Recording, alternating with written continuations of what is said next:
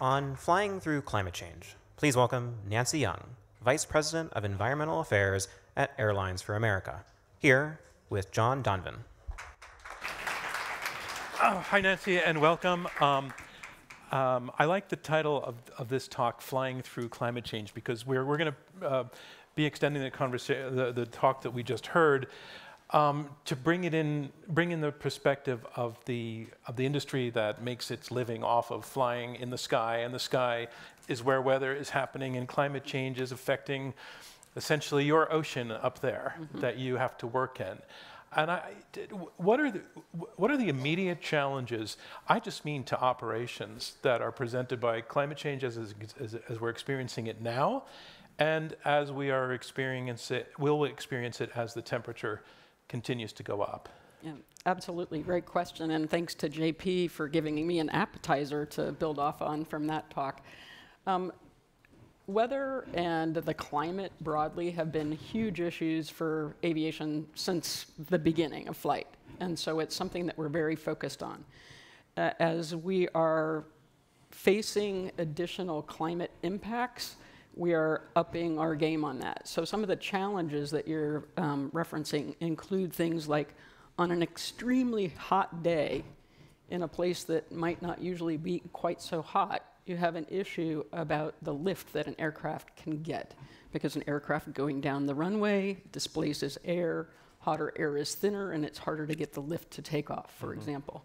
So a heavy enough plane on a hot enough day would not be able really to get off the ground safely. That's right, and you saw some of that, for example, in Phoenix a couple years back, and it's predicted that cities that are typically pretty warm but will have those kinds of temperatures because of changing climate, will have more infrastructure issues that they have to deal with. Now, you can deal with something like that. One, safety is always number one in aviation, so you're not going to fly if you're not able to meet all the safety parameters, and there are significant margins for error built in there, so it's always going to be safe. The things that you can do, you can reduce the weight of the aircraft.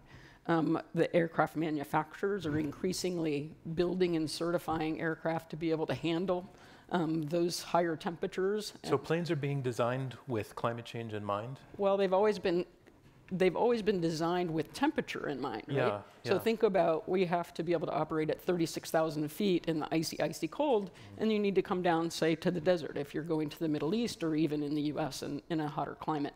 So aircraft manufacturers have always designed to that, but the parameters of that and the certification then of the aircraft and the operating parameters of those aircraft and those temperatures have to be adjusted, and those get put across both in the aircraft and then in sort of the operating protocols for what you do with the aircraft in terms of the weight it can take, the length of the runway it needs to take off, et cetera. And I don't want to make this sound like it's happening everywhere. I mean, I'm from Kansas City, Missouri. Lots of cold, lots of warm there, for example. We're not seeing the extremes everywhere, but in certain types of climates, you would need to take this into account. So we're all accustomed to the idea that when there are thunderstorms or blizzards, the airport's going to have to shut down. But you're also talking about a world in which just high temperatures could mean that an airport has to shut down or slow down a lot. Well, yeah, I mean, I think like the Phoenix example, it was really just a slowdown. And in fact, it didn't affect every aircraft. Yeah. A number of aircraft, in fact, some of the biggest aircraft were certified to operate in those conditions without a problem. So you really have to look at the fact that different aircraft are flying in a given airport. And I don't want to overblow that, but I think the point is, and you mentioned, winter weather, for example. Again, we work very, very closely with the National Oceanic Atmospheric Administration. Their National Weather Service actually has an aviation weather center, for example. And our own airlines have operations centers, and FAA has a command center, and they all interconnect with this information about weather. So we're getting real-time information as well as predictive information and feeding that into our operation. So if it's winter weather, if it's warmer weather, we're adjusting to that. But system-wide, I think you've heard in the panels today, we're all looking at what does a changing climate mean over the long run, and how do you design to that, how do you operate to that? And that's just in a way, kind of business as usual for the airlines, since we've always had that as a big factor for us. Let's talk a little bit about carbon emissions, because so here's an interesting thing, that the challenges that you're facing in the sky results somewhat significantly from the rise in carbon emissions. The airline industry puts carbon emissions into the atmosphere. I'm just curious, I'm looking for interesting guesses, so if you actually know the answer, that would be less interesting. I'm just well, I'm just being honest about it. What percentage of global carbon emissions would you estimate comes from the airline industry? I can do a show of hands. 1%? 10%? 20? Higher than 20? Okay, so we've covered the range. It's actually only 2.5%. Which I found quite surprising. It's a small fraction, but 2.5% is still 2.5%, and that comes to almost 1 billion metric tons, according to the Council on Clean Energy Transportation, which is also saying that the rate of carbon emissions contributed by airlines is going up at a really fast pace. It's up 32% since 2013. Yeah, so that's a challenge. What's going on there? Yeah, well, first, let me... Do you challenge the numbers Let me put those numbers in context, number one. I mean, and I'll use a US example. For example, in the United States, the Environmental Protection Agency confirms that US airlines are 2% of our nation's greenhouse gas emissions inventory. So we'll look at that, and we can talk about the global too. They're certainly related. So globally, as John says, 2.5% of all the world's airlines operating around there. So we have really been focused forever, kind of like we've been focused forever on safety and weather, we've been focused on fuel efficiency. And so that's why if you think about the US airlines, we move 2.4 million passengers on average a day, 58,000 tons of cargo on average a day. We drive 5% of the GDP, and we're 2% of the nation's greenhouse gas emissions. Now, to the point about emissions growth, people want to fly, they want to ship things. Now, we've improved in the United States our fuel efficiency as US airlines 130% since 1978. So what does that mean? That means we saved 5 billion metric tons of carbon dioxide, roughly equivalent to taking 26 million cars off of the road each year since 1978. So that's how you're 2% of the greenhouse gas emissions driving 5% of GDP. Concern, growth, right? So one, I don't agree with the ICCT numbers, but yes, there is the potential for emissions growth. And the way that the industry's been addressing that, not just the airlines, but working with the airports, the airframe and engine manufacturers, and the air navigation service providers, is to set a series of climate targets. The first one was an annual average fuel efficiency improvement of 1.5% beginning in 2009 to 2020. We're exceeding that, we're at 2.3%. So you know, the fuel efficiency is there, the growth is there, but we've outstripped the growth of emissions from the growth of aviation. So that's a good thing. Our second target is carbon neutral growth from 2020, meaning beginning in 2021, we're going to hold the growth of those carbon emissions constant. In other words, we're not going to grow those emissions. So we get the concern very much that people have that if there is emissions growth, we could take more than that 2% of the carbon budget, and 2% isn't nothing, right? You need to actually, all of us in a carbon-constrained world need to decrease. So we're gonna take growth off the table, and then we have a goal of a 50% net reduction in carbon dioxide in 2050, and we're working earnestly towards that through an array of measures, which I'm happy to talk about. JP gave you a hint or two. So, but what I think I hear you saying is that one of the reasons that the amount of carbon emissions put out by the airline industry is going up is because more of us are flying, that there's just more aviation than there used to be. Can I do one more flash poll of the audience? Just raise your hand if you've been on an airplane in the air within the last month or plan to within the coming month. Shame on you. No, me too. But I bring up the shame question because there actually is kind of, you know, the Swedes have now come up with this term flygskam, which means shame of flying. And there's this move towards, the Green Party in Germany is saying, let's stop the internal domestic flights inside Germany and go by train. What do you think of these? Do you think that this argument is realistic to get everybody in the room to not want to fly anymore domestically when there's an alternative? Is that a serious avenue to pursue? Well, I mean, I think we respect that people have a concern about emissions growth, and are thinking about the things to do about that. And one of the things that, we don't think the flying shame movement is right. We think it's misplaced, but one of the kind of perverse things it's done is given us a chance to talk about our record. Like, you just asked the audience, how much CO2 do we put out? We haven't really gotten to, are you doing much about that besides your targets? But so I will do that. But people don't really know all of those things, and maybe in part it was because we were small. People were really focused on power plants and automobiles. I mean, automobiles in the United States, just the cars themselves are 17%.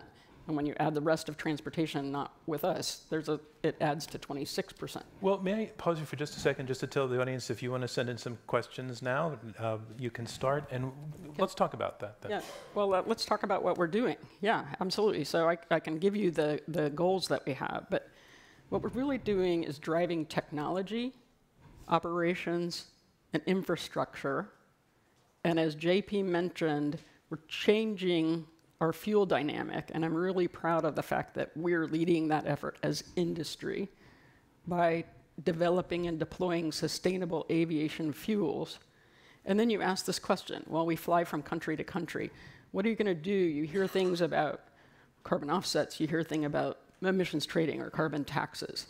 What we did is worked for several years with the governments under our body, the United Nations body that sets our standards, the International Civil Aviation, to come up with 2 agreements on climate action. One, a carbon dioxide standard for future aircraft that goes into effect in 2020, and the carbon offsetting and reduction scheme for international aviation. The acronym is CORSIA, and that is part of how we're going to meet this carbon neutral growth from 2020 goal.